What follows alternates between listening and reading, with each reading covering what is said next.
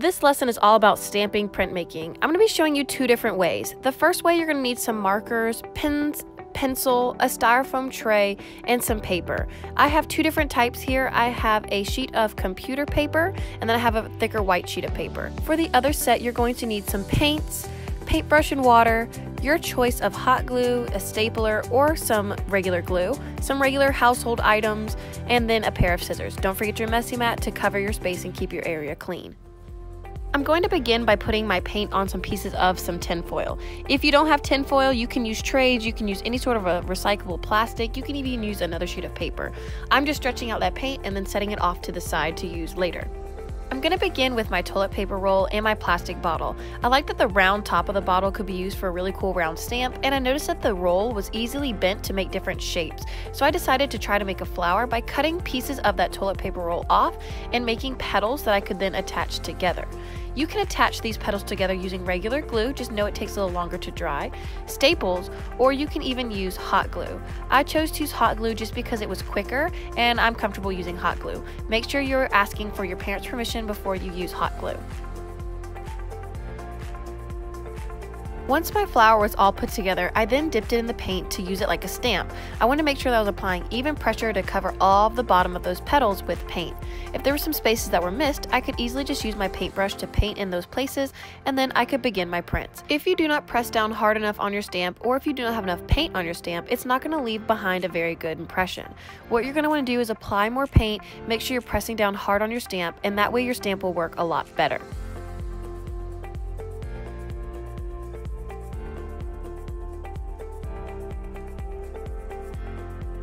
For the items that you have found from around your house that you did not have to create on your own, simply take the area you're wanting to stamp, put it in the paint, and then press onto your paper.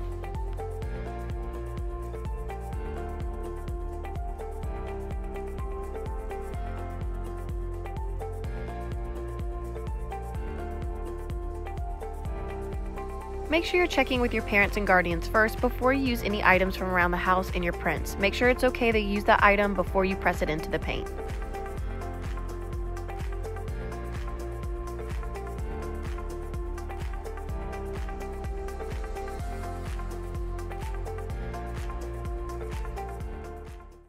The other method of making your own stamp involved using your styrofoam piece. I'm going to cut off the edges so I have that nice center piece that's flat. I'm going to trim a little piece off for later, and then I'm going to take my piece of computer paper and I'm going to cut it to the same size as my sheet of styrofoam. On that sheet of computer paper, I'm going to do a quick simple drawing. So here's the drawing that I did, and I'm going to take that drawing and I'm going to tape it on top of my styrofoam piece. I'm using the tape to hold it in place so when I go to trace my lines, the piece doesn't move. I'm going to use my pens to trace over all of those pencil lines, pressing down into the styrofoam. Once you have traced all the lines, you can peel back the drawing to now see the impressions that have been left in the styrofoam. I'm going to continue to trace over those lines now, removing my drawing and using my pen to trace over my lines one more time, making sure that they're nice and deep in the styrofoam, but be careful not to pull chunks of the styrofoam out. You can use another pen again just to make sure you've covered all of your lines, and then you'll be ready to do your printing.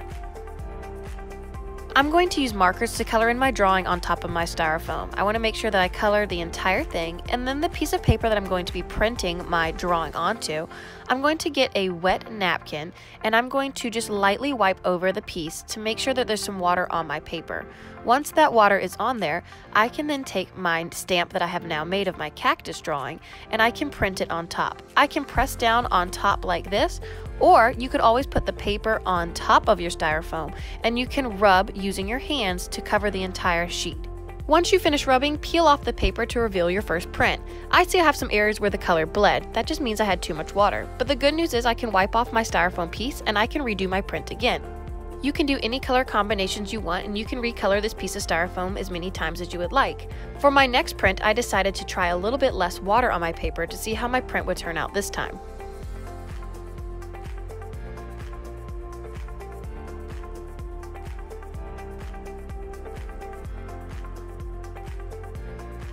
I was much happier with this print because I could see I didn't have any colors that bled this time. And you'll also notice that any of the lines that we had drawn with pen are now white because no marker was able to get into those lines when we colored our piece of styrofoam. Our prints are also mirror images, so be mindful about words. If you write a word facing forward, like my word hey here, and I try to print it, you're going to notice that those words are going to end up backwards. If you would like to attempt to write a word, remember this is a mirror image, so you're going to have to write the word backwards.